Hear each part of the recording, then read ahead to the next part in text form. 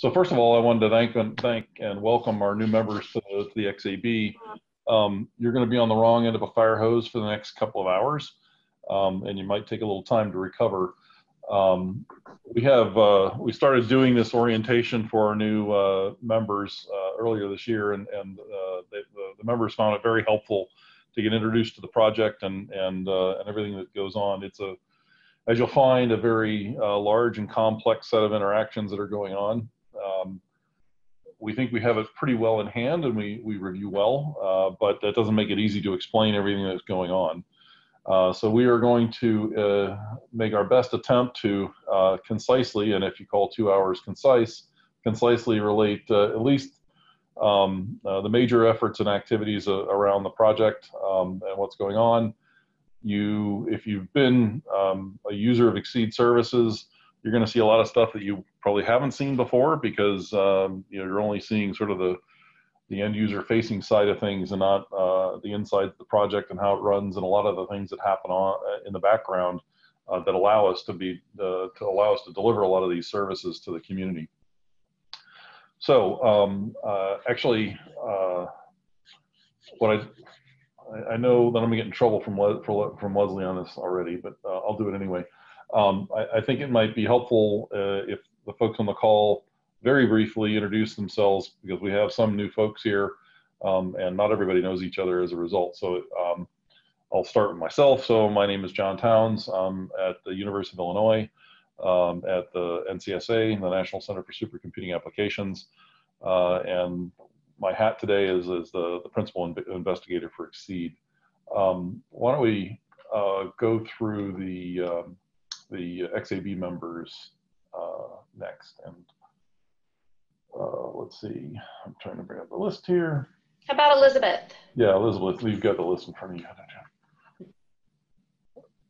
Elizabeth, can you introduce yourself? Yeah, sorry, I was looking for the unmute. So I'm Elizabeth Cherry. I'm a new member, and lots of new things going on right now. This is actually my first day at Georgia Tech. I just moved here to computational science and engineering. Welcome. Let's see who's next on the list. Leah? Yeah, hi, I'm Leah, sorry. Sorry. No worries, everyone pronounces it that way.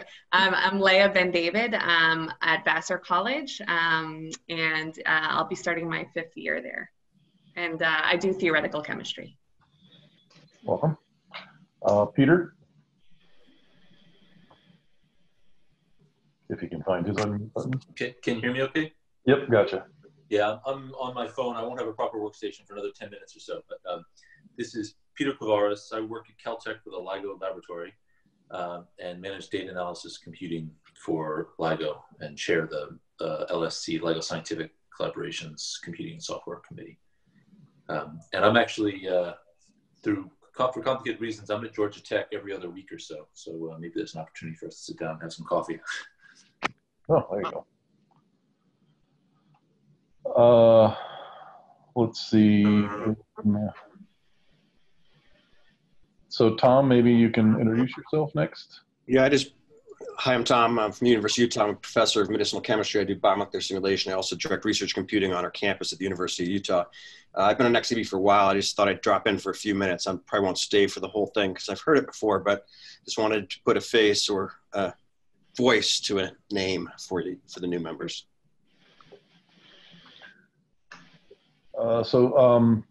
Leslie, I'm not watching it so close. Did we have any other XAB members on the line so far? Not unless the 512 number is, who's the 512 number that joined?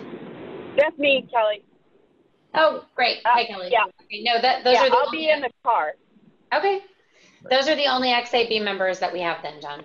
Okay, I'm gonna let the XSEDE team members introduce themselves as they give their presentations, because I'm already behind schedule. But I wanted to at least have the XAB members some time to introduce themselves. Okay, so again, my name is John Towns. I'm the PI on this project, and if I can get into the right window, what I'm going to try and do here in the next 15 or 20 minutes is give you the very high level overview for XSEDE. And first and foremost, as we develop this project and as information has become available, we have worked very hard to remain aligned with NSF's planning. And that's become a little bit more challenging of late because many of their strategic plan documents have expired and they have not posted new ones for us to work from. So we've continued to work with the ones that exist, even though they're what they call archived as far as NSF is concerned. And so you see here, it's the overall NSF strategic plan, the cyber infrastructure framework for 21st century, again, an archived document, but it has been guiding a lot of what particularly the Office of Advanced Cyber Infrastructure has been doing, and that is the office out of which this project is funded. Another Office of Advanced Cyber Infrastructure document is this NSF Advanced Computing Infrastructure Vision and Strategic Plan. Again, an expired document, but what we have to work from. I will say, just because it sounds a little bad, there are other things that we, of course, try to align with. And this first one on this slide is this what's called the blueprint document, which was released earlier this year in draft form by Manish Parashar, who's the office director for the Office of Advanced Cyber Infrastructure. So this is intended to replace some of the other documents as it gets developed further and finalized. It is in draft form, and they are accepting input on that now. Also on the slide are a number of other documents that we keep in mind, both as things that are coming directly from or for NSF, but also in the broader context, understanding what's going on within the larger ecosystem in which we live. So here are statements of the vision and mission for XSEDE. I'll let you read those as I ramble a little bit. We developed these a few years ago. We tried to develop statements that we thought would have at least a decade-long lifetime, even though we developed them in the context of a project with only a 5-year lifetime. That turned out to be wise for us because now we are in the second 5-year funding round for XSEDE from NSF. And just so for those that are not aware, at the first of next month will be the start of year 9 of 10 years. So we've got just a shade over 2 years remaining in the award period. Although as time wears on, I have a feeling we may end up in an extension situation, given that how long it takes for awards to happen. I'm concerned that a new award will not be in place before the expiration of the current award. So as you can see from these statements, XSEDE is really about increasing productivity and creating environments that are that enhance productivity of researchers and scientists of a wide variety of types. And also we're trying to develop the overall ecosystem and as you'll see in various elements of the workforce and such. We're going to end up talking about a lot of things that aren't what's on the slide because we'll be talking about how this project operates and supports what's on these slides. So these are images from a number of stories we've released over the last year or thereabouts in science successes that XSEDE has played a role in enabling. And ultimately, this is what we're all about, is enabling this best science. And so this is really a reminder not to lose track of that's really what we're after in the end, so as not to get completely lost in some of the weeds that we're going to be traveling through. XSEDE has some crisp statements of strategic goals, and they're stated here. I'm not going to read them for you. You can read them yourself. But they fall into these 3 broad categories of deepening and extending use, both to existing and future members of the community, advancing the ecosystem by both evolving its infrastructure and improving its workforce, and sustaining the ecosystem, maintaining and operating a productive environment in which the science and engineering, research and education community can operate and conduct their work. So those are our strategic goals. You'll see them broken down into these sub goals, which we associate key performance indicators with to measure our progress against these goals. We'll go into that a bit in a later discussion. But this is what guides us. It helps us to prioritize our work on an annual basis. It helps us decide things that we should and should not do. And a whole range of considerations like that.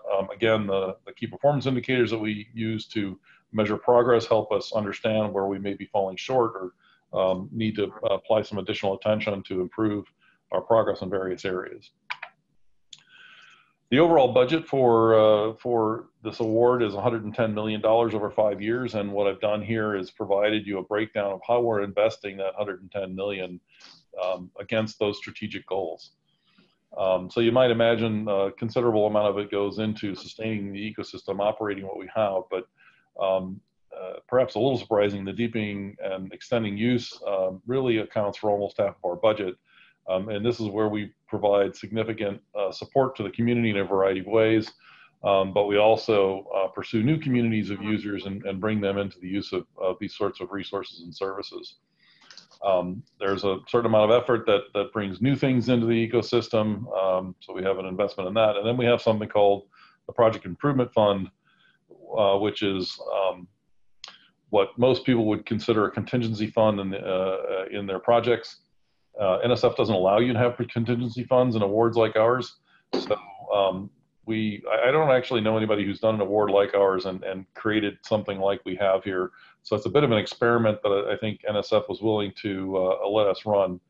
And it has allowed us to do a variety of things, many of them behind the scenes, that improve the project's ability to deliver services and capabilities, and therefore, again, enhance the productivity of the research community. There is a rather extensive partnership that comprises XSEDE.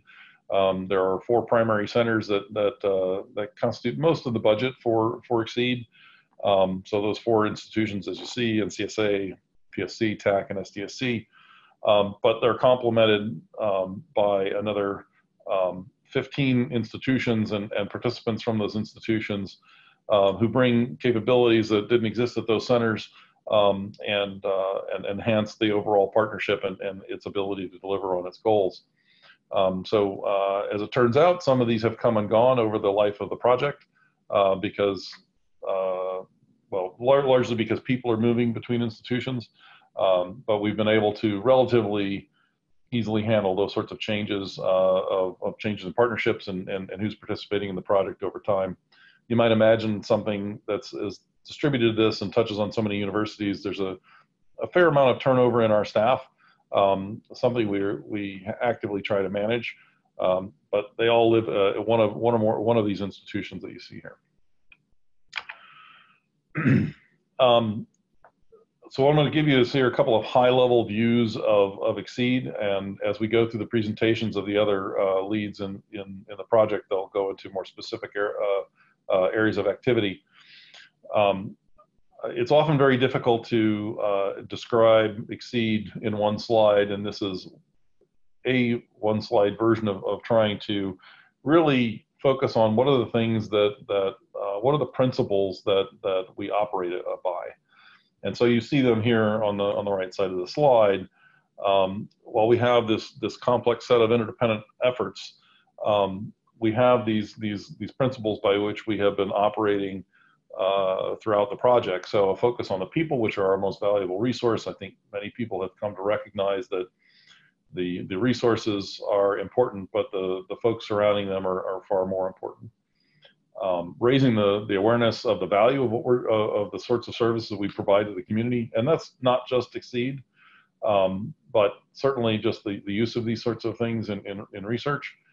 And it's one of the challenges at the same time that we face, because just like the power company, if we're doing our job, you probably don't see us too much. Expanding effective use of cyber infrastructure. So we often are reaching out to new disciplines and new institutions to engage folks. Having this persistent, secure, reliable environment for research. Researchers really don't want to be worrying much about that environment in which they're working. They want to simply get their work done in it. And we have worked very hard to provide this environment that is stable for them, at the same time that it introduces new capabilities, that it's secure, and it's something they can count on. And then finally, accountability and transparency.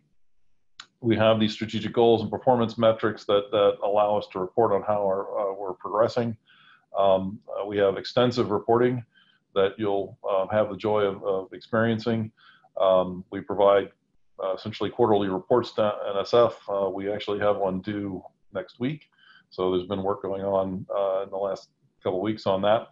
You will have the ability to look through that also for further information about what we're doing, more current. Today is really more the higher level overview. Let's see. This is another way of looking at what XSEDE is engaged in doing. And you'll see the point of this slide once we get to the end of it. But so what I've done here is I've collected various services and resources that are available via XSEDE into these different circles here. So you see this set of resources, and the resources come and go over time, of course. We have a bunch of software that's made use of, some software developed by XSEDE, but the majority of the software that we're making use of, we're integrating from the rest of the community. Networks and security are another big part of this. Of course, all these resources have to be connected together in a secure way. So we leverage a lot of capabilities out in the community again, and have incorporated them into our environment. There's considerable amount of effort in connecting with the community. And we'll hear more about this as we go through the presentations. But we have both some formal organizations and connections to the community, and then a bunch of informal interactions that we also have with the broader community. So that's how we're connecting there. Data, of course, is a major issue and a growing issue for many folks in their research endeavors. There are a number of resources and services that are available via XSEDE for that. And then, and we have some representatives of these on the call today. We try to connect with these large-scale instrument and infrastructure projects that NSF is supporting. And so that ties into scientific instruments. The relevance of all this is, in fact, this is how NSF describes the cyber infrastructure ecosystem with those same categories. So what I've done is I've tried to show how what XSEDE is doing maps into how NSF views the broader cyber infrastructure ecosystem. I do want to make it clear that we don't consider XSEDE as the only thing in the broader community and the ecosystem, but we are a significant player in that space. I think we play well in the sandbox with everyone else, but we do cover a significant fraction of the cross section of what people are doing and things that they're engaged in. Probably not surprising given the scale of the project. We're an organization that collaborates a lot with others, so this is not intended to be a slide that you read all the bullets on, but it's intended to make the point that we have currently 44, or maybe a couple more awards that have been made recently, grants that have been awarded over the last several years, and 9 new in the last year, with a total value of about $84 million, $85 million. And these are all projects and proposals that have been submitted that I provide letters of collaboration on. We're going to hear about the extended collaborative support service projects. This does not include those. And oh, by the way, we don't receive any funding from these grants. We just do this as part of what we do. Often, those who are submitting these proposals will approach XSEDE with a specific type of interaction that they're interested in, and normally those things, what we found, are in line with what our objectives are.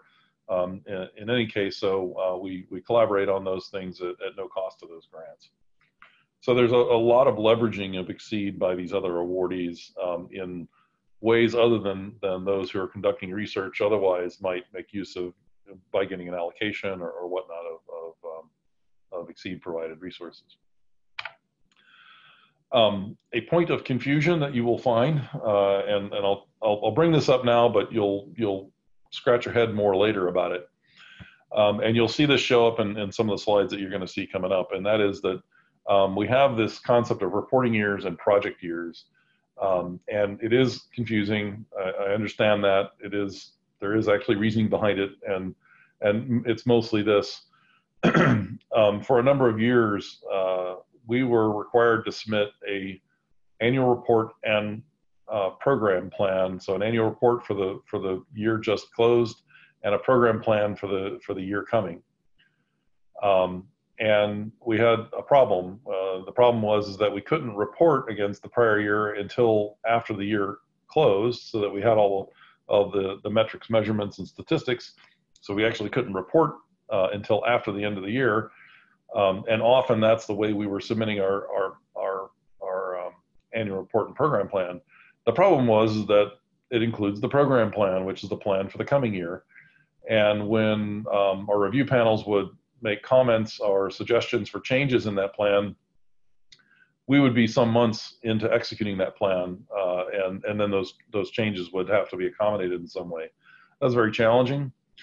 And so the current solution for this problem is really that NSF considers that NSF specified that there still be a single document submitted, is that we have these reporting years that are shifted from the project years that allow us to submit an annual report and project plan, our program plan that reports on the reporting year that's closed, and then also provides plans for the coming project year, which has not started as yet.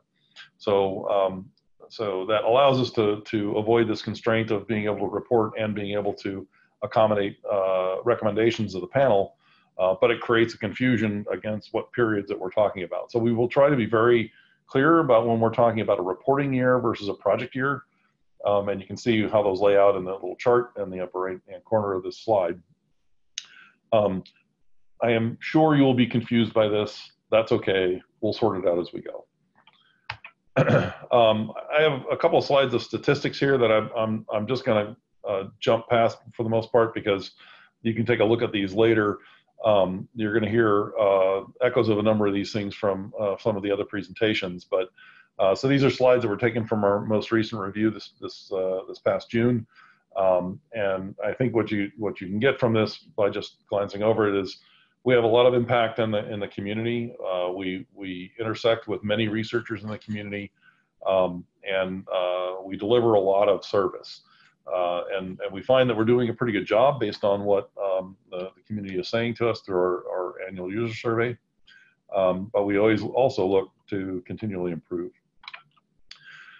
As I said, we have a lot of focus on learning and workforce development, deliver lots of training annually.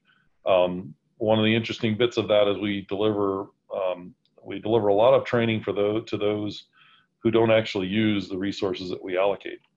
So there's a considerable number of folks who are coming to XSEDE to get that training, and then they're applying it on other resources or in other environments, which is absolutely fine. We're happy to be a resource to the broader community in that way. And then here are a few things that we've been doing about continuing to develop and evolve the ecosystem to bring new capabilities into the broader environment, to integrate them into the XSEDE infrastructure. So these, in particular, in the first major bullet, we have resources funded by NSF that come and go over time, and we support those resources and the transition of users from one resource to the next as we progress through time. So there's a lot of background in here. Again, a number of these things will be touched on by others as they go through their presentations. Another thing I wanted to make clear is as far as how we impact the community. One is that while we are funded by the NSF, we support the funded research for researchers who are funded by any federal agency, which is a directive that we have received from Congress. So the interesting bit about that is, so one of the measures we keep track of is how much total federal research investment is being supported by access to XSEDE resources and services. And as you can see, for the period here during the XSEDE 2 award from September 16 through May of this year, it's over $2 billion in federally funded research, and how it breaks out against the agencies is in the pie chart. And so it might seem odd that the NSF investments in research that we're supporting only account for 37% of our total funded, total supported research funding, but it's because we have this mandate to support research by any agency that we see this kind of distribution. So we have folks from other agencies or funded by other agencies who come and get allocations and use other services from XSEDE. We run an annual user survey. We think we're doing pretty good based on what the community is telling us. So we've had some very good ratings, particularly in the last several years, for what we're doing. As a large and complex project, however, there's still many things that and services that XSEDE provides that we have not been able to make the community as broadly aware of as we'd like to. So some things are obviously going to be things that are that folks are well aware of, the website and user portal, the resources and several of the storage and related services that we provide. But there's a lot of other things that we do also that has been challenging for us to really make folks aware of. We continue to work down that, and I'm sure we'll talk about this. Again, it's a recurring topic for us because we're always looking for strategies that we can raise awareness in the community. One of the things that we always ask in the annual survey is what are the most important improvements that they would like to see. And this list of 4 items has been the same list for several years in the same order. And so not surprisingly, more resources that would be available to the community is a big thing. For those new to the panel, you'll find that we frequently talk about the lack of resources and how oversubscribed they are. It's a challenge for us to manage that. It's not something we control the solution to because those resources are funded by NSF through independent awards that work with us. So we have available to us to allocate whatever NSF makes available for us to do that with. So again, and then software and storage capabilities, training, which we do a tremendous amount of and we do quite well, but there's always a need for more. And complicated by the fact that sort of every year we'll have a new crop of grad students who come in who are fresh to all this and need to be trained. And then we constantly have discussions about the allocations processes and policies. That's always a hot topic, and I'm sure we'll get into that in some depth over coming discussions. There's a few other examples of how we impact the community, particularly fiscally. And this is largely leverage that folks get out of NSF. So as I mentioned, the $2 billion in federally funded research over the last few years, but we have the Campus Champions program, which will be discussed.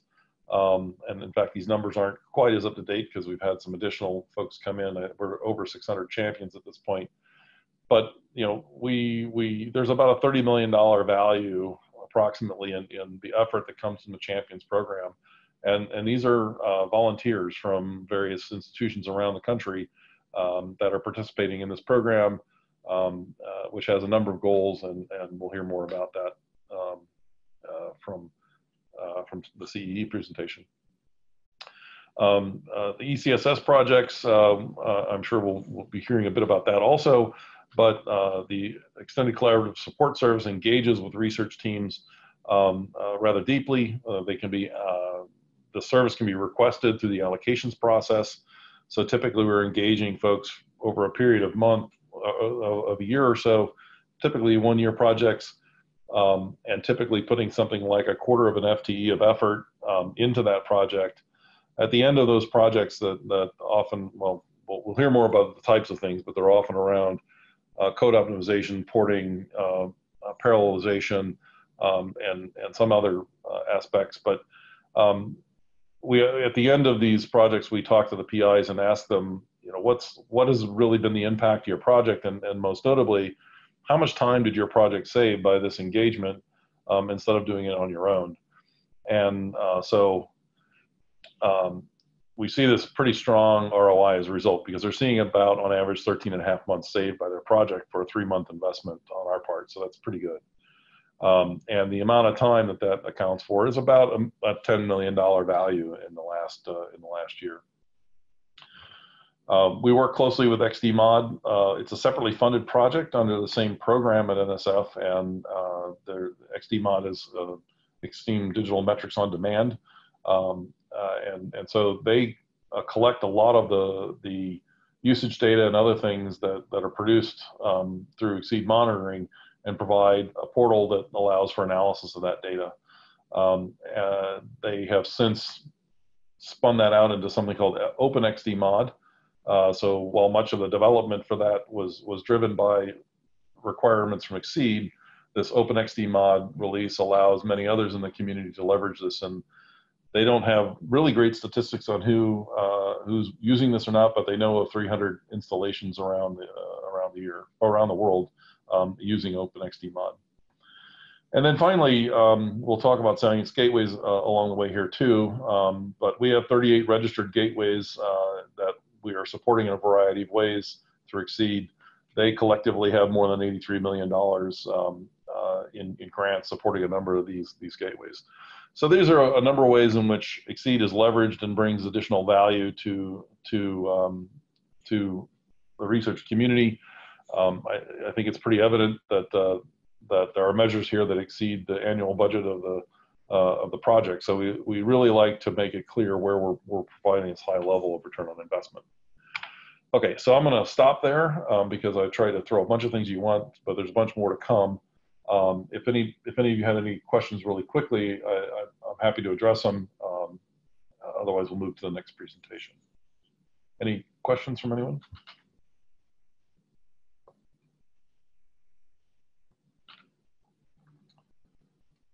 Okay, not hearing any at this point, then I will stop sharing. There we go. Okay, and Ron's going to pull up the CEE slides so that Kelly can present. All right. Let me know, Leslie, when you're ready to go. Yep, just give us one quick second. Okay. There we go. Okay, so you're on the front slide? Yes. Okay, so hi everybody, my name is Kelly Gaither. I'm from the Texas Advanced Computing Center here at UT Austin, and I'm the L2 Area Director for Community Engagement and Enrichment, and also a co-PI on the project itself. My apologies for being in the car. My niece just had her baby about an hour ago, so we are sort of en route to make everything happen. It happened a little earlier than we thought everything was going to happen. So next slide. So the mission, just to broadly go over it, is really our mission in CEE is sort of to really proactively reach out to a broad and diverse cross-section of the open science community. And we're really focused on bringing together resources, services, and also, I mean, I guess we really pretty much consider people a resource within the project, but really personally engaging those that are interested in using, integrating with, enabling, and enhancing the national cyber infrastructure. Next slide. So the graph just shows you an overview that we are the front line beyond sort of the help desk ticketing system.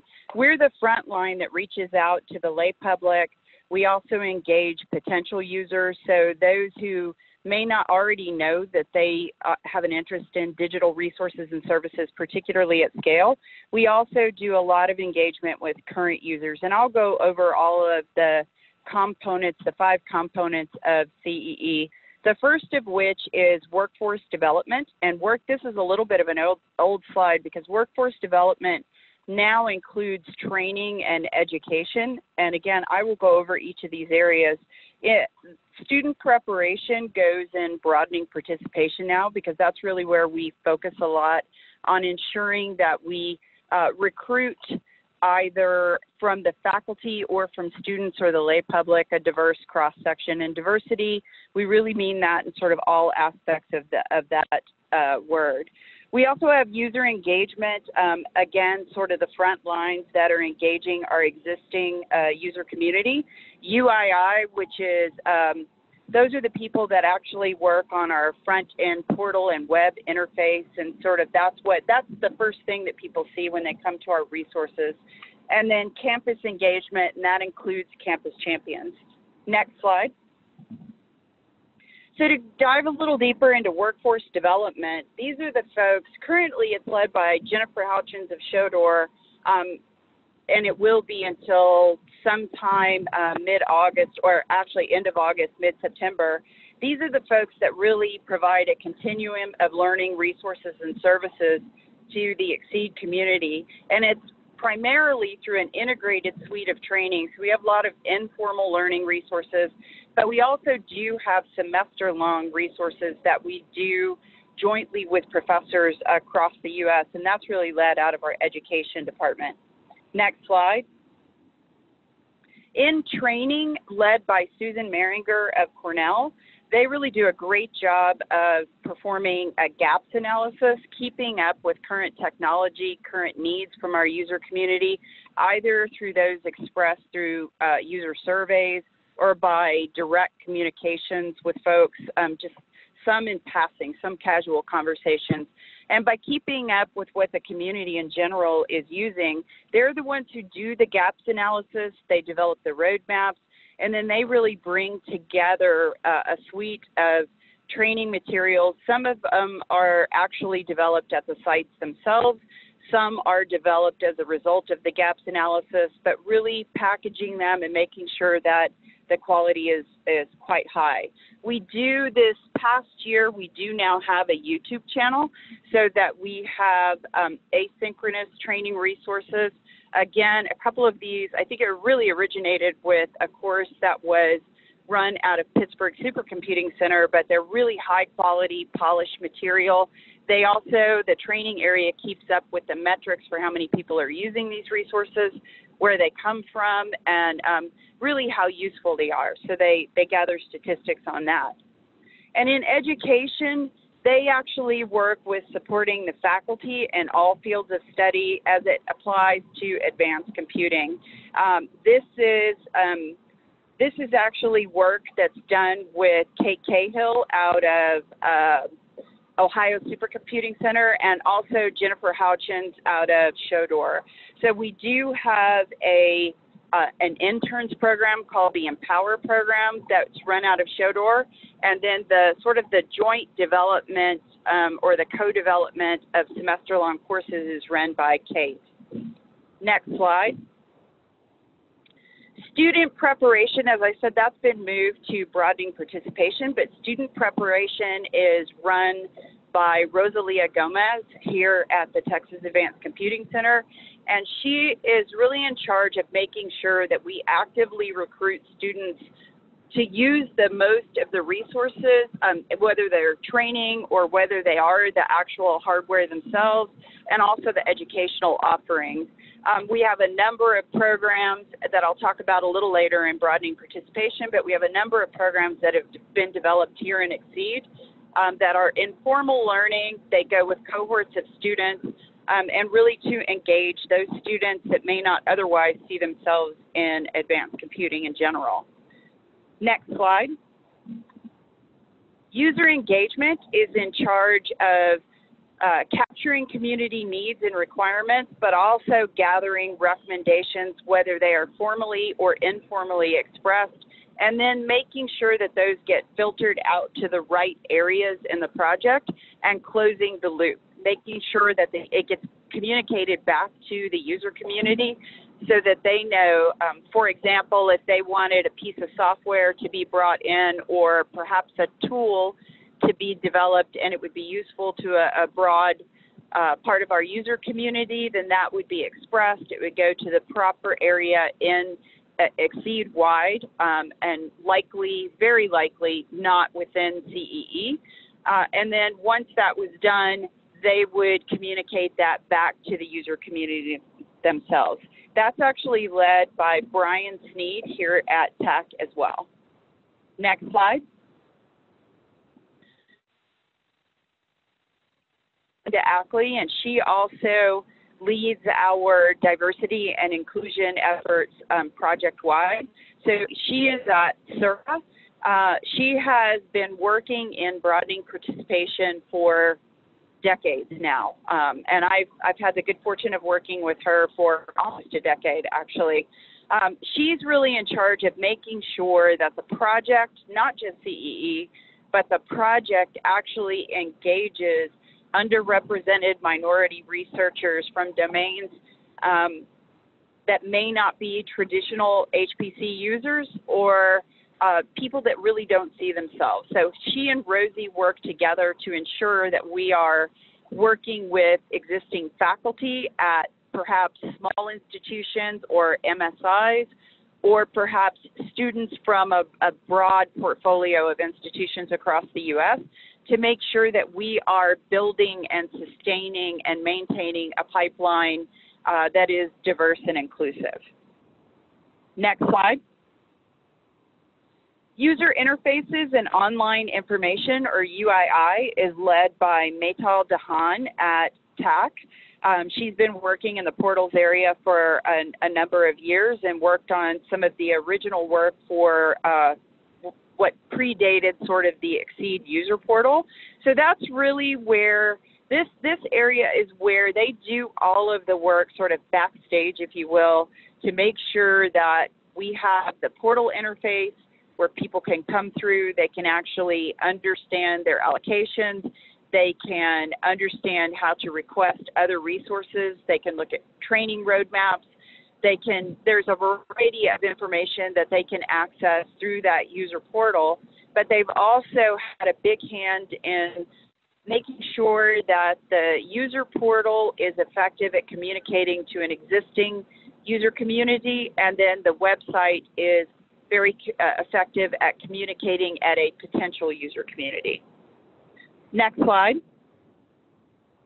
And then campus engagement includes campus champions, but it's really a little bit broader than that.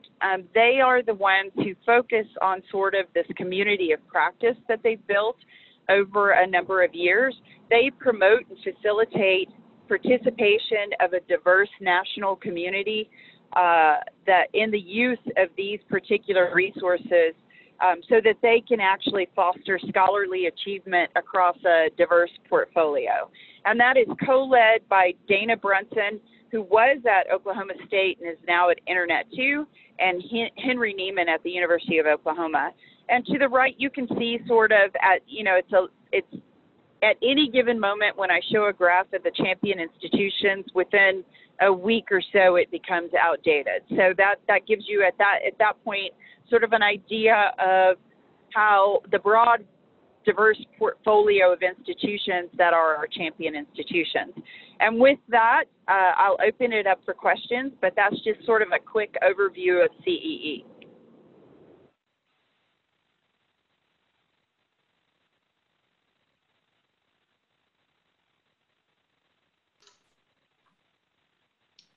Okay, you're not hearing any questions. I think next then we have ECSS. Phil or Bob, are you able to share your slides? Certainly, this is Phil. Sorry, I saw XCI before me on the list, so I will pull up my slides.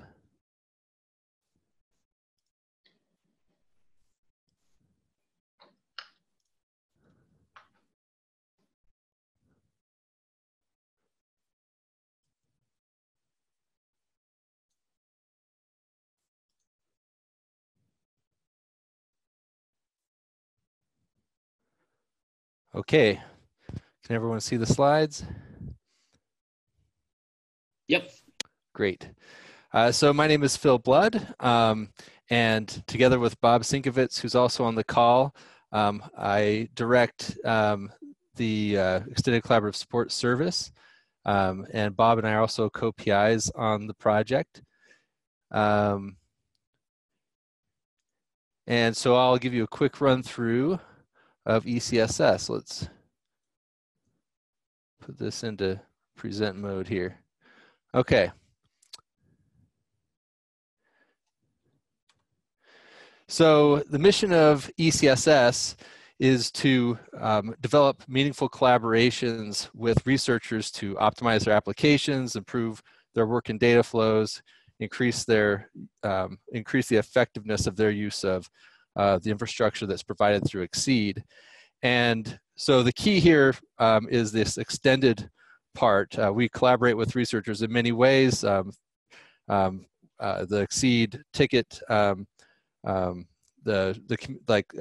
community outreach group, and many elements of XSEDE are interacting with users in many ways. And we answer the tickets and work with them through issues on the systems. And so ECSS is really focused on those collaborations that require more than sort of the first level or even maybe a second level of support, but really an extended collaboration, as John mentioned, over the period of a year, up to a year, and getting in with the teams. And we focus on this collaborative aspect in that these research groups aren't just giving us a problem to solve, but we identify members of the team to work with and really collaborate with the scientists and help them to make progress and learn from each other so that they can also take what they learned through the process back into their groups and be able to improve how they do things there. So so this is a big investment in XSEDE. There's about 82 staff. That number fluctuates, as John said. We continually are bringing people in, and others are moving out. But around 80 staff are providing some level of their time in ECSS. That's about 29 FTEs, and that's broken out over a number of different groups that I'm going to talk about here in this next slide. So over what we call ECSS projects, we have two groups. One is extended support for research teams, and this is the classic ECSS, what I'd say the classic ECSS model, where a research group wants help with their code or with a specific thing. An individual research group needs support, and we identify the right ECSS staff person to work with them, and they work collaboratively with this research group on a particular their individual research problem, and optimize their code or whatever the task may be. And so this is the largest group in ECSS in terms of the numbers of projects and the number of people who are involved. And so together with that, under ECSS projects is this novel and innovative projects group. And this group is focused on the domains of science and the users who have not typically been very active in using the national cyber infrastructure. Resources like are made available through the national supercomputing centers, and reaching out to these groups and helping them to take advantage of the resources that are available and help them get started in using these and mentoring these projects that often are smaller scale projects, but are becoming more and more significant. Often these are data-driven sciences and also now other domains that are bringing in data-centric approaches, like for example AI and machine learning and that sort of thing. So those two areas are the ECSS projects that I directly oversee, and then Bob focuses on what we call ECSS communities, which is extended support for community codes, which is very similar to extended support for research teams, but has more of a focus on helping to develop and optimize codes that are widely used within different scientific communities. The extended support for science gateways focuses on helping teams who want to put up a science gateway that is backed by XSEDE resources and integrating that gateway with the XSEDE resources. And then extended support for training, education, and outreach does basically what the name implies, that we're in effect we're supporting all the education, training, and outreach activities in XSEDE with the expertise that we bring from the ECSS experts in these various areas of code optimization and data and workflows, bringing that expertise to support these efforts to train and educate and help the community to to develop their skills in these areas. And then very importantly, we're supported in all these efforts by an excellent project management team that helps us to keep track of this very large piece of the project with 80 different staff and many different types of projects going on. So just want to make a note of the time here. So I just actually went through this slide, so I'll leave it here and folks can look at it again. But these are the different ECSS areas that we support, and I'll be talking a little bit more about some examples of some of the work that's done in these different areas as we in a couple of minutes. We, as John indicated, we track our performance and try to be responsive to the community, and so these are our key performance indicators that we use to see how we're doing with achieving our goals. We look at, so what happens is after every ECSS project is completed, then either Bob or I will reach out to the PI of the recently completed project. We'll interview them and talk to them about how it went. We'll get feedback that we can bring back into the process to help us improve. And also we take we get some numbers from them in terms of their satisfaction and their impressions of the impact that the project has had on their research. And these are the KPIs that we report to XSEDE or to NSF in addition to the return on investment numbers that John indicated. So so we set a very high bar here for us, and we've been successful in meeting these goals. And so just to give a quick insight into things that are important to us right now in ECSS, we're always looking to stay at the cutting edge and maybe hopefully to get out in front of the trends to the extent possible, so that we're prepared to help people with the latest challenges in advanced research computing. And so we have a strong focus on professional development for the ECSS staff. We are looking at providing more ways for the staff to hone their skills and to develop new skills and new capacity that will enable us to help at the cutting edge of research. And so that's a big focus. We're also, we know we're not as John said, not the only game in town, and we're working with other similar organizations, in particular those doing similar things to what we're doing in ECSS, and reaching out to share best practices and learn from the community.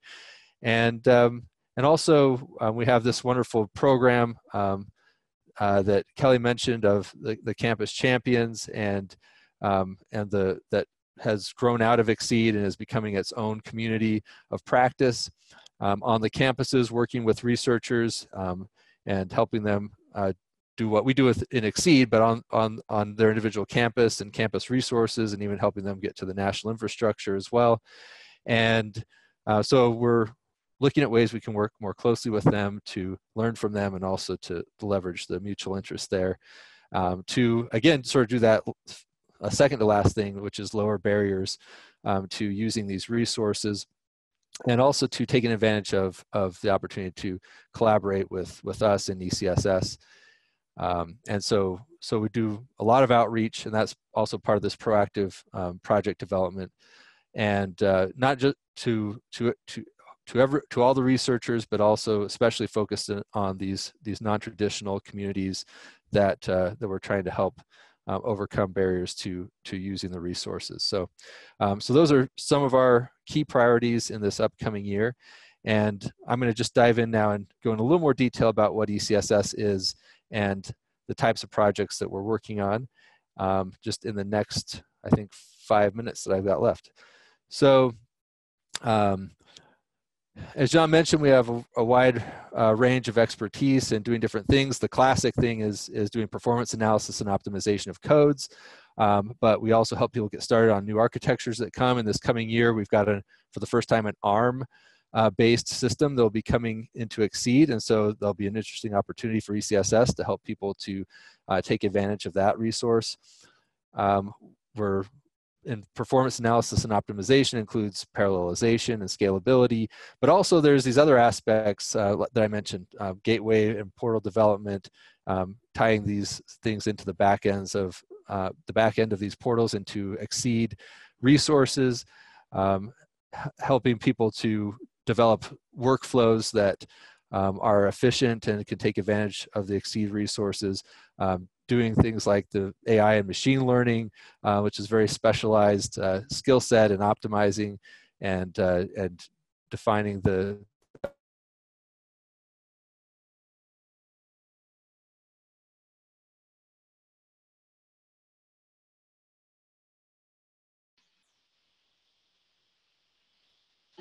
Did we lose? Is it just me, or did we lose him?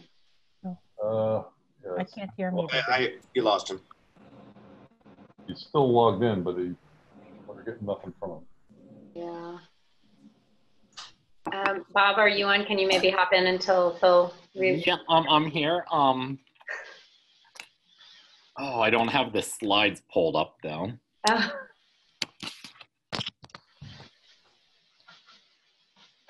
What? I'm trying to get a hold of him.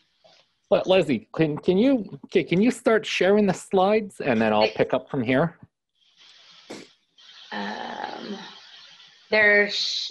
Are you not seeing the slides that are shared? But you Oh, can't. I am seeing them. Yeah. Are you advancing, or Phil is? Or is Phil? Phil is advancing. Okay. Can you hear me now? Oh, now we can Oh, hear you. good. You're back. Great. I could hear you all the whole time, so I'm not sure what happened there. Okay, I'm back, and I'll speed on through here. All right. Okay, so there we go. Okay.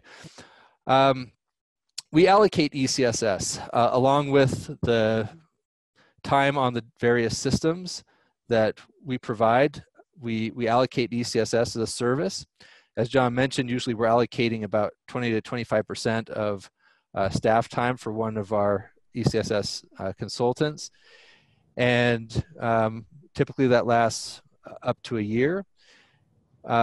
People then can renew that and for another year, but we go only usually up to a year with any given project, and then we do a final report, and if a follow-on project is indicated, then we can also support that, but they have to apply for that again in their following application for XSEDE resources.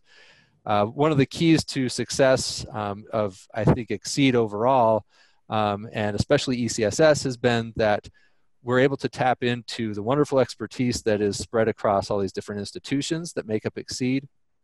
And we would, in any one institution, would not be able to support all the different requests from the national community that we get. And so we're able to cross-pollinate across the sites, and a service or a resource that is available at San Diego can benefit from expertise that's at PSC and vice versa.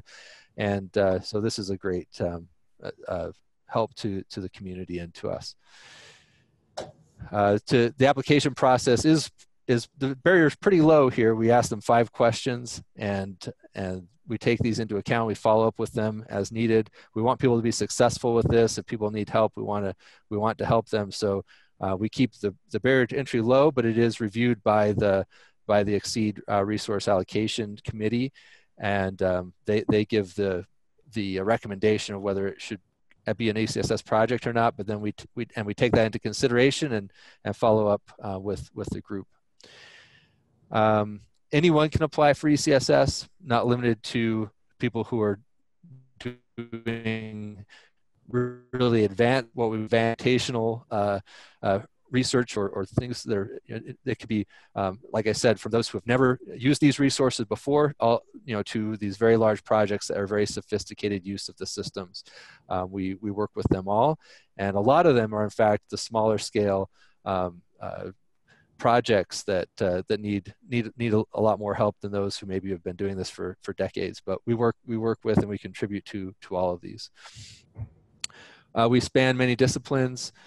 This shows just for the reporting year 3, all the different fields of science that we supported through ECSS projects. And again, this reemphasizes the need to have this broad expertise that we can pool together in XSEDE from all these different centers and the folks that they've trained up and from all these different science domains and computational backgrounds. This is, you can go through and look at our latest numbers from this year. As I mentioned, we maintain these high impact and satisfaction ratings from the PIs as we interview them. We run a bunch of symposia from the ECSS experts who have completed these projects to share the results with the broader community. We also help review some of the XRAC proposals that come in for XSEDE resources and do a lot of proactive outreach. I'm going to hit these. So I think my time is up and I don't want to set us behind. So I'll briefly step through these, but leave them for you to look at on your own. These are examples here, these next few slides, of the different types of projects that we're doing in the different areas. So this ESRT, extended support for research teams. Again, the classic, this is an example of a classic optimization effort with a code optimizing a routine that's doing a conjugate gradient algorithm and getting a 50% speed up in that and having a large effect on the code. And these are all very interesting and cool science projects as well. This one's contributing to key issues with being able to do accurate global climate models. This is a novel and innovative projects example of contributing to developing the deep learning framework that is being used to analyze traffic at intersections and contributing to being able to optimize these things and having real world impact in that way. And I mentioned that novel innovative projects also proactively goes out and identifies XSEDE grants from these non-traditional research communities, non-traditional in the sense that they're not using XSEDE and national CI very prevalently in the community, and working with them and reaching out to them to see how we can help them and lower the barriers there. This is an example of extended support for community code project, working on a code that is being used to model the interaction of active galactic nuclei with the surrounding galaxies, and again optimizing the parallelization there to get a 5x speed up. And in the extended support for science gateways side, helping to design this gateway for this interactive adaptation and collaboration tool for managing water, energy, and land. So, and then finally, I talked about the ESTEO, the extended support for training, education, and outreach. This group does a lot of great things, and one really great program that we're supporting is this Campus Champion Fellows program that pairs an XSEDE staff member with a campus champion for a 1-year intensive collaboration. It's not limited to ECSS, but ECSS provides a number of the mentors that work with the campus champions in this role. And so far, we've mentored 30 fellows on 33 separate projects. And then finally, I mentioned at one point the ECSS Symposium series that we're doing that allows the ECSS staff members to exchange information about what they've been able to do in their projects and share some of the technical background and best practices. These are held usually monthly, so we welcome you to go and check this out. There's a link there, and we welcome you to attend and see in more detail what type of work the ECSS staff are doing. And I will close there and invite any questions if there's time.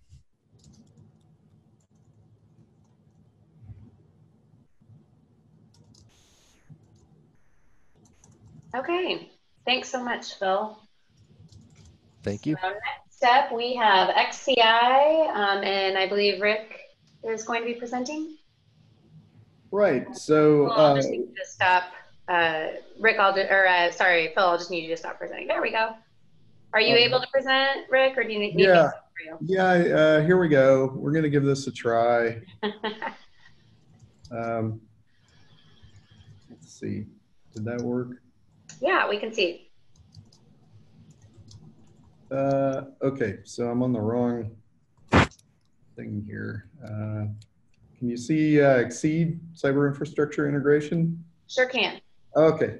All right. So I'll even be more daring. Sorry about that.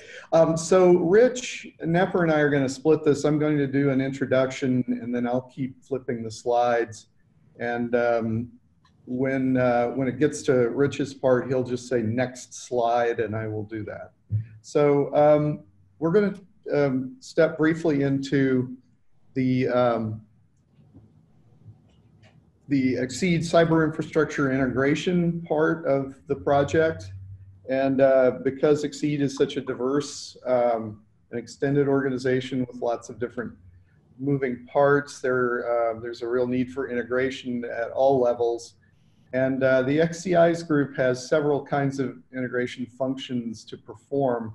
But basically, there's this simple process here that leads to operational CI through a process of identifying and prioritizing needs of various types, preparing solutions, and then operationalizing it. So there's a coordination and sort of moving this whole process forward through needs analysis, use case generation, work by software partners and CI providers, and then finally an operational and support phase for whatever it is. It can be a piece of software or machine resource or other kinds of things. And I'll get to some more extended integration activities here in just a minute. So the capabilities that the XCI group provides are in blue on this slide, and those provided by other groups are in green. The services extend across the XSEDE Federation and work with service providers and their resources. So on the left side, XCI works on uniform security services across the Federation, login services, data services, and information services about hardware and software and other things that people are interested in using.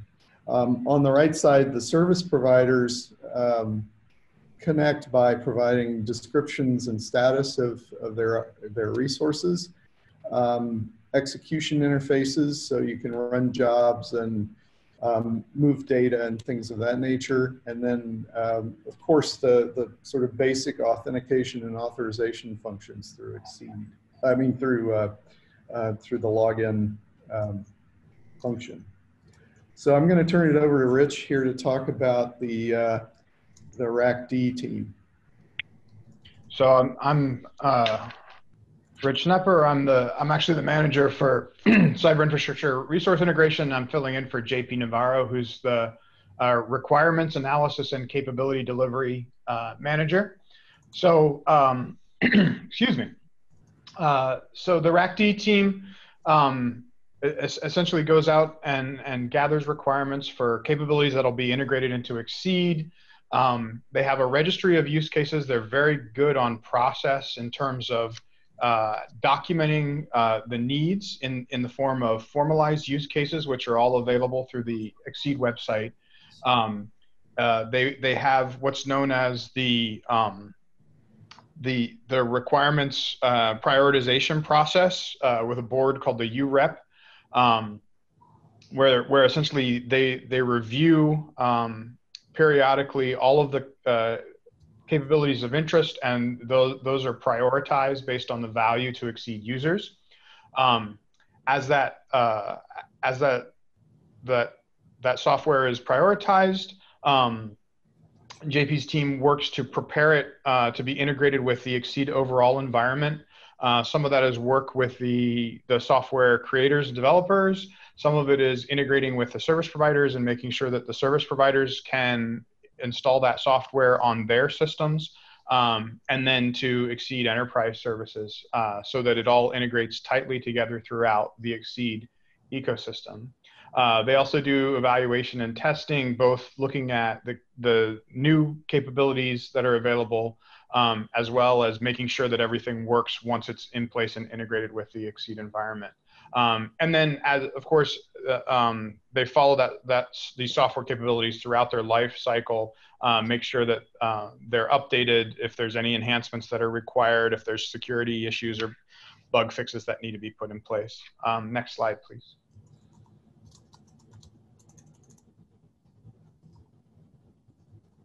Oh, you went too far, one. Yeah, I don't know what's going on here. There, sorry. Is that it? Or is it? One more back. Okay. That's forward.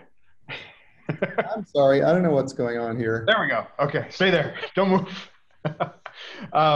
So the RACD team is currently involved in a number of software pushes that are, some of these are more finished than others.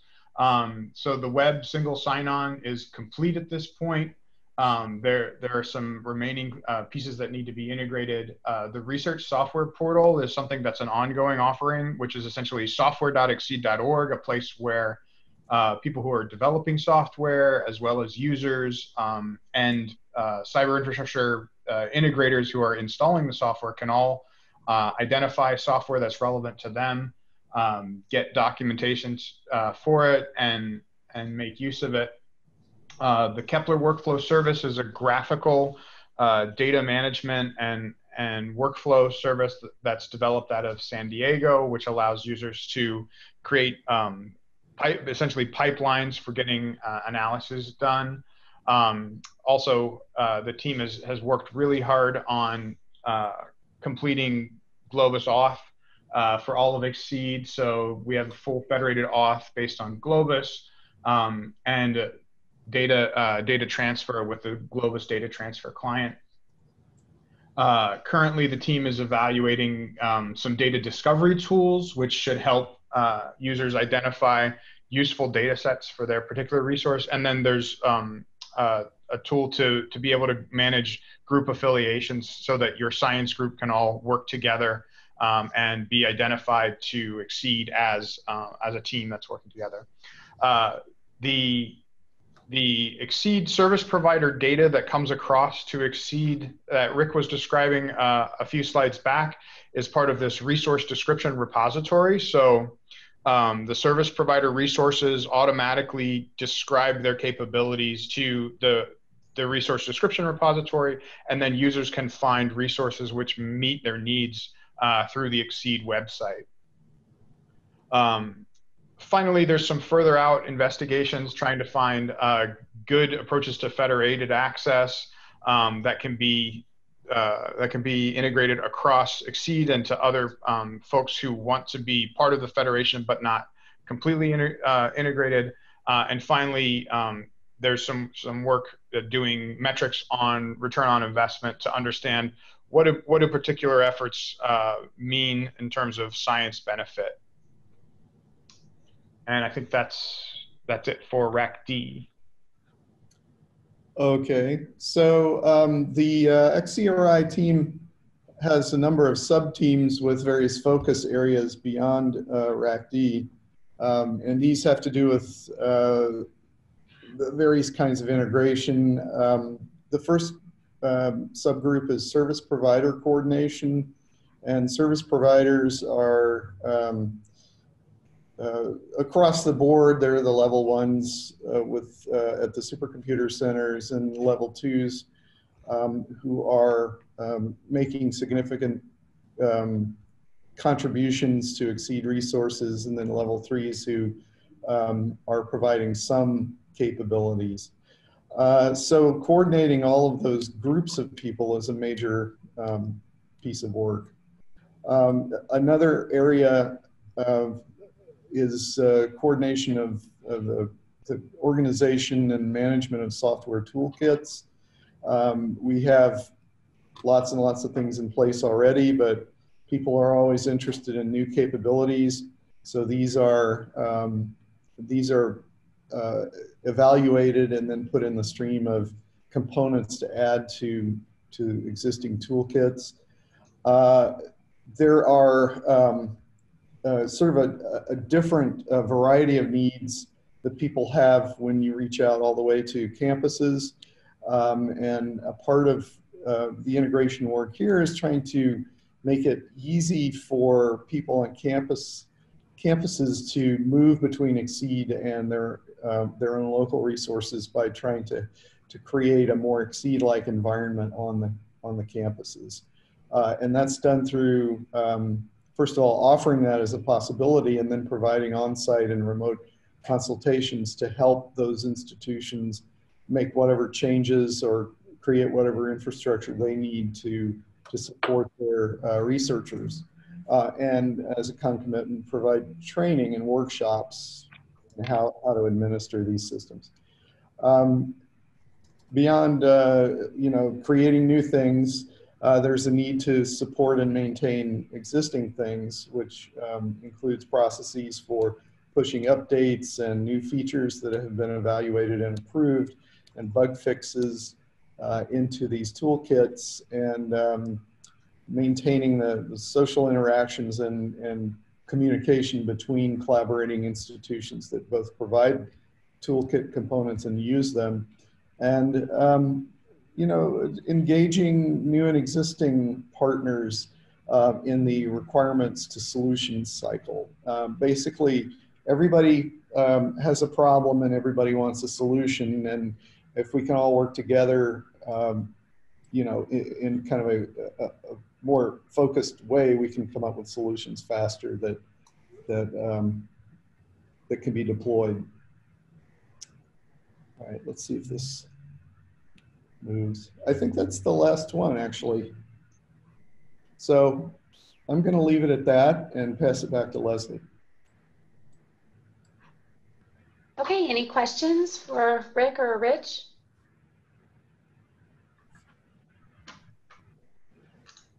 Okay, good deal. Next, we will have Greg presenting about operations. Okay, you hear me okay? Sure can. Okay, let me see if I can't get this to work.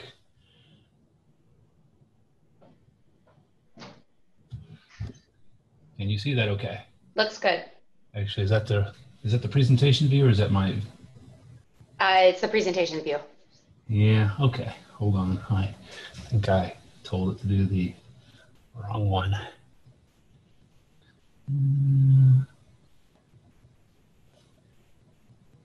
Let me just pull this bad boy over here and see if we can get it to work this way. Yeah. I hate doing this. Yeah, looks good. That's good enough. That's fair enough. Okay, so you guys can see what's coming up too then. Okay, so I'm the Director of Operations. I'm Greg Peterson at Tennessee, and this is probably the most important thing for us to kind of walk through for folks that are new. So the operations for XSEDE is broken up into basically the office plus then 4 subsets. But the overall mission for what we're doing is loosely speaking, we're just going to keep making sure that all the trains are running on time. So we have a bunch of different services that we provide that we're going to make sure they run. So it says on this statement, that we're going to install, connect, maintain, et cetera, all this stuff. But we're broken into pieces. So we've got the cybersecurity group, and their job is basically to make sure that we don't have any problems with hackers coming in and owning our services or causing trouble or any of that kind of stuff. And so there's a lot of coordination that goes on between the various centers that are participating, and making sure that all of our services are appropriately patched, and all kinds of training and whatnot to try to make sure that when a user comes into XSEDE, their services are up and running and they haven't been owned. We also have the data transfer services, and so those folks are all about helping users with being able to move their data around, so bringing it into the various centers, getting their results back to wherever they need to take them to, et cetera. And so There's a lot of work with those folks, and that includes interactions with internet too, and making sure that our networking performance is good. And we have a persona mesh that they run, and a bunch of things like that. Then the XSEDE Operations Center, that's basically our help desk. So folks can, if they have any kind of an issue, a user has an issue, they can contact the help desk, and that's at UIUC, it's at NCSA. And so if you've got some sort of an issue, you can get on the phone and call them. You can send them an email to help@xsede.org, or you can do a web form. So any of those ways to report any kind of an issue, it'll first hit the help desk, they triage it, and if they can solve the problem immediately, they do, and that happens about a quarter of the time. About half the time, the tickets get forwarded on to the service providers because it's some issue with a particular service provider, say, for example, Comet or Bridges or Stampede 2 or any of those kinds of things. And then about a quarter of the time, they get routed to the rest of the project for some other piece. For example, something related to allocations or something like that. That's the most common one. So the XOC does that. So they help with triaging, and they also monitor things to make sure nothing goes down overnight when people are sleeping, etc. And then the last group is our SysOps group. So the SysOps group basically runs our central services. So for XSEDE, we have on the order of 50 different central services, and those provide all kinds of things. So for example, we've got the portal, we've got the web page, we've got the single sign-on hub. We've just got a whole slew of different kinds of things. A lot of this stuff is going on in the background where users don't really ever see it, but their job is to make sure that all those systems have been installed, patched, maintained, and all of that. We work pretty hard to make sure that things don't go down so it doesn't affect users, and we have failovers and all that kind of thing to make sure that if there is any kind of patching or maintenance to be done, or if there's an issue that happens at one site where a service is, another site will pick it up pretty quickly. So overall, that's basically all the pieces of operations, and it's all about making things work. And so if you look at the staffing areas within there, overall, we've got in the mid-30s total number of people, or about 16 FTEs across all these areas. And decorated within those boxes are all the various L3s. One thing I would say is the name inside of the XOC, Dan, is going to change soon because Mike Pingleton retired and Dan's been subbing in, and imminently we expect to have a new L3 for the XOC. Okay, so moving on, just to kind of give you a sense of how we see if we're doing a good job, we have, of course, our key performance indicators within ops. And so the ones that are the, I guess, the most visible for us is how much time do we have of downtime because of security incidents. And so our target for that is 0. We don't ever want to have anything down that users see because of security. And then the next thing is when we have the help desk, the XOC closeout tickets, we basically sample folks to see, well, were you happy with the service that we provided you? You know, was it quick enough? Was it good quality and all that sort of thing? And so we have a target of getting at least a 4.5 out of 5 on their satisfaction. So that's a pretty high number to meet, but those are our targets. And for PY8 last year, we had no downtime. And then you can see that the overall for the year satisfaction for the XOC tickets was a 4.7. And then just below that, you can see each of the 4 quarterly numbers. So overall, we met those targets. And so I'm pretty happy with that. While we talk about tickets, this picture right here illustrates the numbers of tickets we've had for the program. So of course, even though this is XSEDE 2, and we're talking about basically running through the 3rd year of the XSEDE 2, the original XSEDE project, year 1 through 8, you can see we were having about 1,000 tickets a month for the first, say, 5-ish years, but it's jumped up, and so now it's starting to approach more like 1,500 per month. So we get a pretty good number of tickets that we have to deal with. And the ticket response time for the help desk is 0.6 hours. That's the mean time. And across the overall project, all the ones that get dealt with by any of the areas within XSEDE, it's about 18 hours. Usually the ones that get routed within the project are the more complicated ones. And so we're pretty proud that we've especially for the XOC, that the response time is, on the order of a little over half an hour on average, and people are very pleased with the results that they get. So it's not just that we're just closing it out, we're actually giving them good answers. Okay, so just to give you a sense of what all we did last year, these are just some of the accomplishments we talked about. So we have a 99.9% uptime, or I should say availability target for all of the XSEDE services. And so we met that again. We actually compute that across the critical services using a geometric mean, so it's really hard to hide. So there's no hiding from any one of the services that aren't doing well. So we're doing a really good job on that front, so we're pretty proud of that. So that takes a lot of work. Similarly, we've had no security incidents or any downtime because of security incidents. That's also really good news. So that's the result of a lot of joint efforts. So all the stuff we just heard from XCI a minute ago is part of all of that. So that's great. As far as some of our priorities for where we're going to be going for the next year, we are focusing on continuing to have high availability. We want to continue to have a lot of coordination between the SysOps and the security groups to make sure that these services stay up. So it's not just because of security or SysOps, they actually have to work together a lot in order to keep these systems up and running and to minimize any kinds of issues. So all of that together means we can maintain our security posture. That's our plan. That's kind of one of the biggest things we really focused on. But at the same time, we've been doing exercises like looking at the NIST 800-171, which is basically the standard for looking at controlled but unclassified information. And so we've been doing an analysis and basically looking through what kinds of capabilities do we have.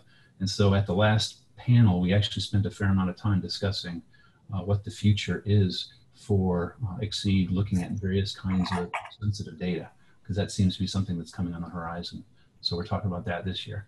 And of course, we'll continue to respond to user tickets and support various types of data transfers for our user community. And that includes looking at emerging networking kinds of capabilities, data transfer technologies. So if there's a new thing that comes along, we want to be ready for it.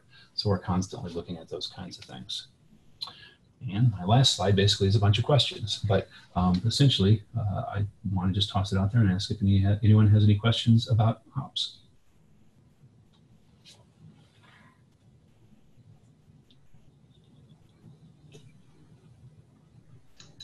I guess I was really clear.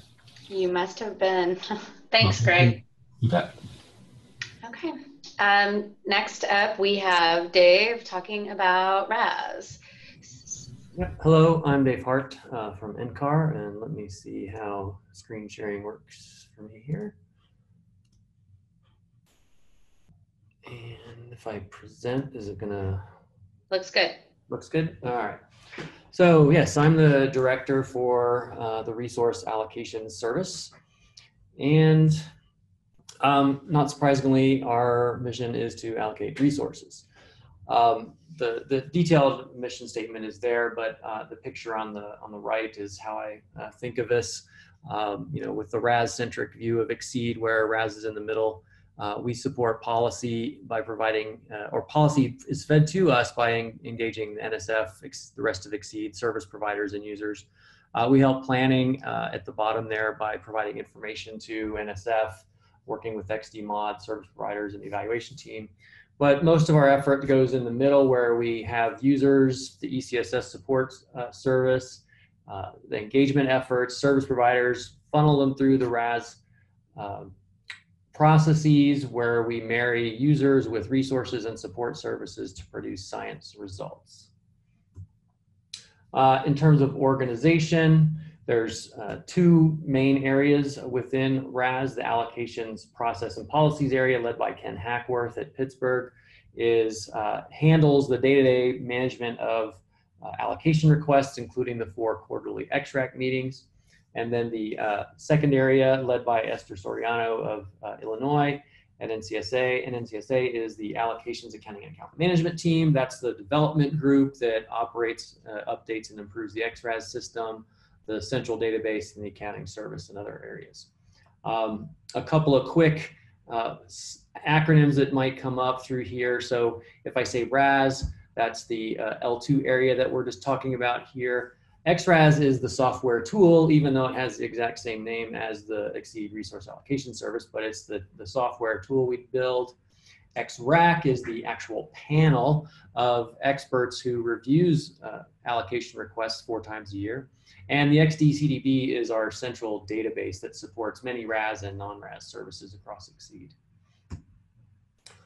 In terms of key metrics, we have 3 key ones that RAS monitors. The first 2 are both user satisfaction related, one specifically with the allocations process. Are they getting what they need out of the activities and awards? And then user satisfaction with the XRAS system. Both of those, we've steadily gotten ratings of 4.0 on a 5 scale, or 4.0 or better on a 5 scale, and we've seen some of those ratings tick up to over 4.2 on our most recent surveys. The third metric is the success rate for requests to the quarterly research opportunities. And here we've defined success as being they don't get rejected outright. So any award is considered some form of success. And we've set a target of 85% of requests being submitted, seeing some sort of award.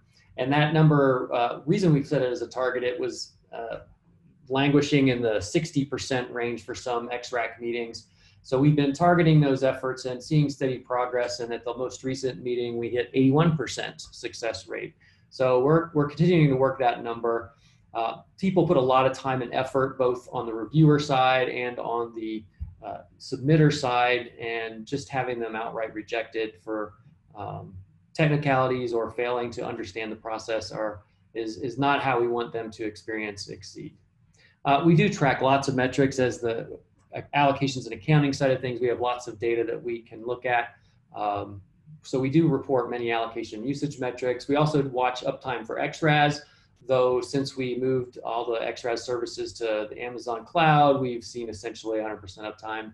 And we also make sure that the startup requests that come in continually see reasonable turnaround, and we've been seeing about 10-day turnaround time for those, which is better than our actual 2-week target.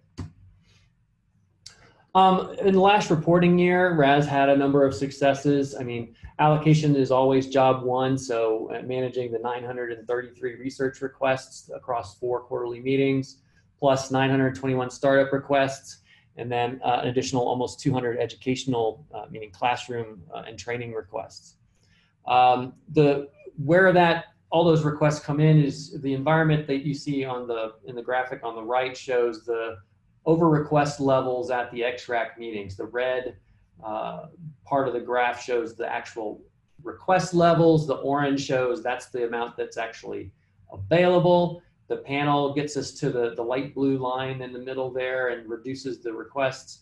And then the black line is our actual awards made to closely matching the amounts available. But trying to keep users happy in an environment where the request levels are substantially higher, sometimes 5 or 6 times higher than the available amounts is a challenging space for us to work in. So we try to keep users happy by enhancing the process. So this past year, in the reporting year, we enhanced the Submit UI with several autofill features that seemed to have a good impact. It may have contributed to the uptick in satisfaction we saw. We've been seeing a steady progress on that success rate. We did approve several startups that were longer than a year. We're trying to incorporate multi-year allocations into this process. And we did a lot of work to streamline the administrative workflows to allow the RAS team to work more efficiently in getting the work done. In that context of fulfilling our mission to bring together users, resources, and support, we have a couple of internal goals for ourselves. We're looking to try to get XRAS to be a self-sustaining service in a non-subsidized mode for outside clients. So XRAS is used by XSEDE, but it's also a software as a service product that we can make available to outside clients. And we have several clients that I'll highlight in just a moment. We're trying to increase the visibility of information about open science shared research infrastructure through XSEDE. So not only do we communicate about XSEDE allocated resources, but we have some information displayed about other resources in the ecosystem that might be available to certain users. We want to help improve the understanding of the scientific impact of shared research infrastructure, and just generally make a much more reliable, maintainable allocations, accounting, and database infrastructure for the ecosystem And we're taking steps throughout the rest of XSEDE on those areas. So as I mentioned, XRAS as a service, our current clients include XSEDE, with the client number 1, obviously. NCAR's Computational Information Systems Lab has been using XRAS to manage its allocations process since 2015. NCAR's Earth Observing Lab has been using XRAS since last year. And you can see on the right there the picture of the aircraft and their front end that they developed for XRAS. They don't allocate resources, or HPC resources, they allocate observational facilities. The Pittsburgh Supercomputing Center joined this year, helping with the allocations for their Anton system, which is not allocated through XSEDE. And early on in we had the NCSA Cadence project and helped them review requests for visualization support. And we're still working on looking for new clients. Some conversations we're having include the Frontera system. That conversation depends on how their operational processes are going to work.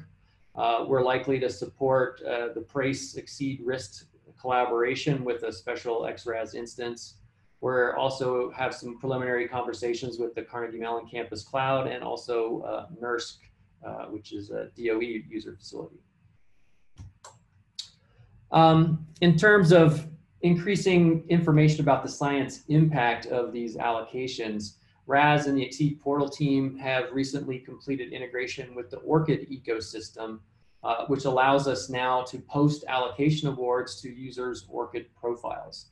Through the XSEDE portal, users can link their XSEDE identities with ORCID profiles and give us permission to do this. The RDR, our resource descriptions repository, has provided unique IDs and public pages for the resources, and XRAS, once awards are made, it is able to post allocation awards to ORCID profiles in the same way that you might see a publication associated with an ORCID user profile, or a university employer or a funding award associated with a profile. This is a fairly new capability in the ORCID system, and very few sites are actually set up to do this yet, so XSEDE's up front on that. And we did have a poster and a paper presented at PERC 19 about the integration of these systems. A nice thing about this is because of the way this works with XRAS, any XRAS client would also have this feature available to them.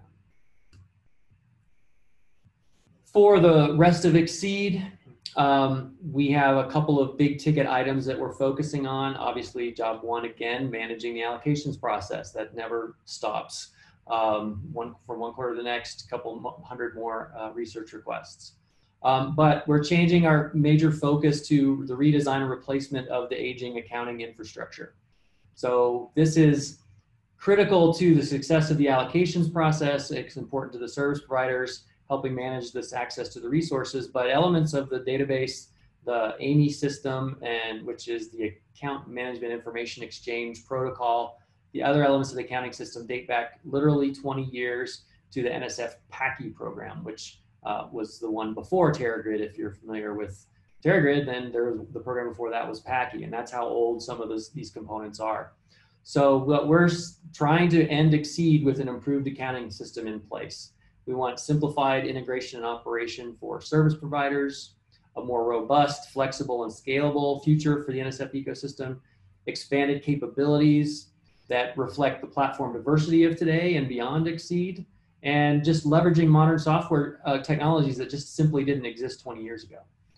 And what we've been working on this past year will continue also improving XRAS features for submitters, reviewers, and admins.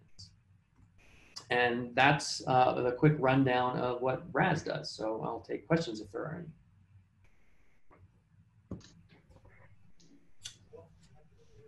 If not. Okay, thanks so much, Dave. Yep. Okay, and last up today, but of course not least, we have Ron, who is going to talk to us about the program office.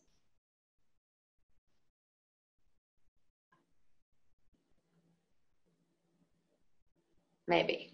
We're not hearing you, Ron. Which screen are you seeing? There, I can see your screen, but I couldn't hear you talking. So I'm seeing the slides, so you could just click present and you're set. Looks good. Okay. All right, thank you very much. My name is Ron Payne, and I'm the Program Office Director and the Program Manager for XSEDE. So I'll go through with you the Program Office and how we operate and what we do. So our mission is to ensure that all of the critical project level functions are in place and operating effectively and efficiently. So we are really focused at a project level, and you can see that from the organization that we have here. So we got the project office and external relations. I'm going to go through what each of these do. But you can see how these are the reporting structure for how these report in, and then the associated staffing and budgetary numbers. So to go through each of these 5 areas, the project office really provides oversight for the project level activities such as quarterly meetings, XAB, so this type of meeting, and on all of the XAB calls and face-to-face that we have, the NSF project review that we have on an annual basis. Those are the types of activities that the project office organizes and facilitates. And then the external relations team, the ER team, they focus on the communications. So they are communicating to both internal and external stakeholders on the value and importance of XSEDE. So there are, as an example, there are 2 newsletters. There's a newsletter that goes to the staff that's inside XSEDE, and then there's an external XSEDE, Discover More with XSEDE newsletter that goes out, and the ER team is the team that pulls that together. The ER team is also where we have science writers. We create many of the stories that you see come out of XSEDE, as well as conference participation at PERC and at supercomputing. There's an XSEDE booth, and the ER team plans and manages that booth and the activities for those conferences. The project management, reporting, and risk management team, this is the PM&R team, and they provide consistent approaches, project management approaches for managing the project. So we have some consistency across. These are things like risk management, change management, those types of project management, standard project management activities are led by this PM&R team. So all of the project managers report in to the PM&R team. And then they spend some of their time focused specifically on an L2 area. So each of the L2 areas has at least 1 project manager, but then they also spend time within this group, within the PM&R group, taking a look at how we can make improvements and managing the project. And that includes the quarterly reports and the annual report that's due to NSF. They are the lead for that. They pull that together. The business operations team is the finance team. So this is the team that manages. There are 19 partners, Illinois being the primary. That means we have 18 subawards. So all of the subawards are managed through the business operations team, as well as all the invoice processing is managed through the business operations team. And then we're gearing up and starting some quarterly reports that we'll be providing in PY 9 and 10 that will provide financial analysis that go above and beyond just the transactional activities. Then lastly, we have the strategic planning, policy, and evaluation team. That's the SP&E team. So this team has really 2 purposes. We have a strategic planning element of this, and this is to make sure that are we aligned with our goals? Are the strategic goals that John went through with you and you've heard a few times through the L2 descriptions, are these strategic goals the correct strategic goals that we should be going after? Do we need to adjust them at all? And we also do look at stakeholder alignment. Are we, how does it look from our stakeholders' perspective, not just the users or the service providers, but in general outside those groups, including folks outside those groups. So that's the strategic planning side. The evaluation side is a much more structured and straightforward organization. They do an incredible amount of work, evaluation work, where they do evaluation internally. So they'll do what's referred to as a staff climate study. And that's an internal XSEDE, where there's a survey and analysis done of the results for the internal survey. But then there's also the user survey that goes out for XSEDE users, as well as some of the XSEDE sponsored projects. For example, the PERC conference and the International HPC Summer School that XSEDE is in and works with Compute Canada and RIST and PRACE on. The XSEDE evaluation team provides the evaluation services for those activities, as well as other evaluation activities within the XSEDE project at an L2 or L3 level. So as an example, you heard about Campus Champions. There was a request from the Campus Champions team within CEE to do an evaluation and to check and see how we're doing on the Campus Champions side, kind of like a staff climate, but more specifically for the Campus Champions, and the evaluation team performed that. So those are the types of activities that the evaluation team works on. These are the KPIs that the program office has specifically for the L2 level. There are 9 of them, and you can see that they're spread across 2 goals and 3 sub-goals. And you'll be able to see that, there what the PY9 targets are, just to give you an idea of what we're shooting for this upcoming year as far as these measurements go. So I won't spend a lot of time going through each of these. You'll be able to, it should be pretty straightforward as far as media hits and social media. That's more of an ER type of thing, and there's other, you'll be able to see other things like business operations and PM&R and things like that. And then lastly, the priorities for PY9. So for the project office, it's primarily continue to make sure that the governance and management of the project as overall is happening, and specifically making sure that we coordinate with the XAB team, so that we have our 6 meetings and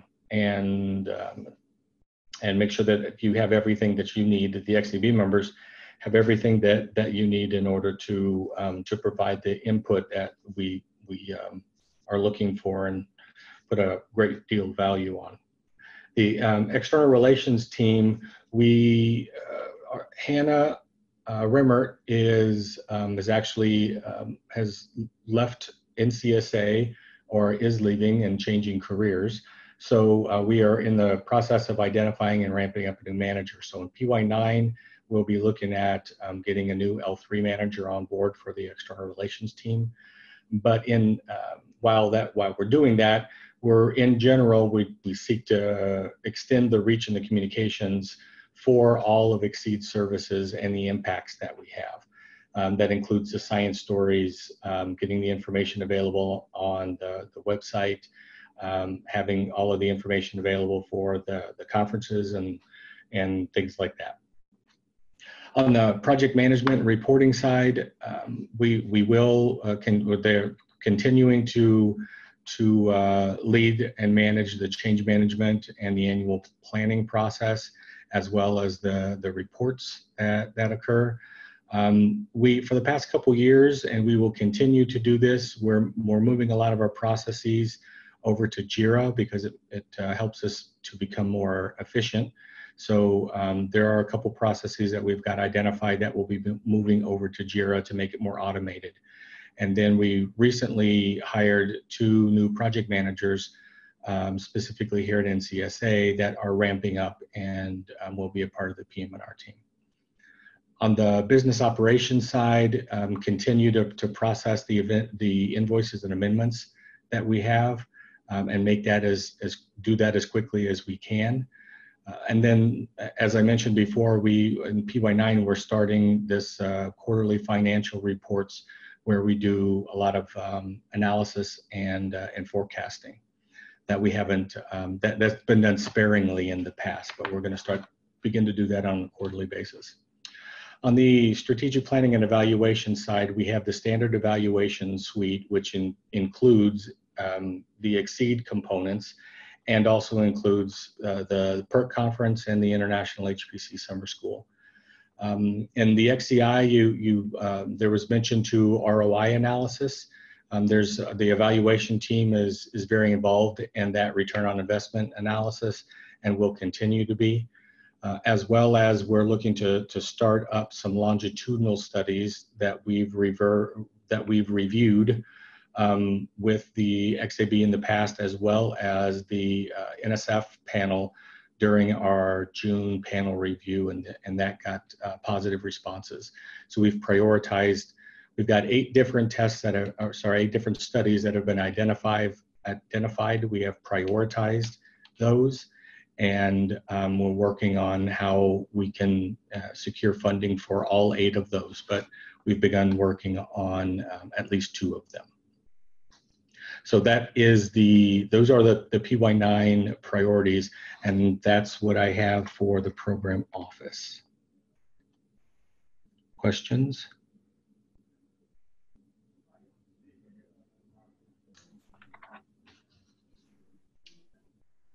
Okay, thanks, Ron. So that leaves us with 6 minutes somehow, which is amazing. John, you get 6 minutes back. Outstanding. How did we get here? Okay, so there was a lot there. I realize that this is a little bit dry for people, especially on a Friday afternoon when you're probably wanting to get outside or something like that. I appreciate everyone listening, and so I'd like to just back up a little bit. Are there any questions about anything that's been presented here? Are there areas that you'd like to hear more about? We certainly can arrange to discuss more of it. Are there any comments or suggestions that you have with respect to what you've heard?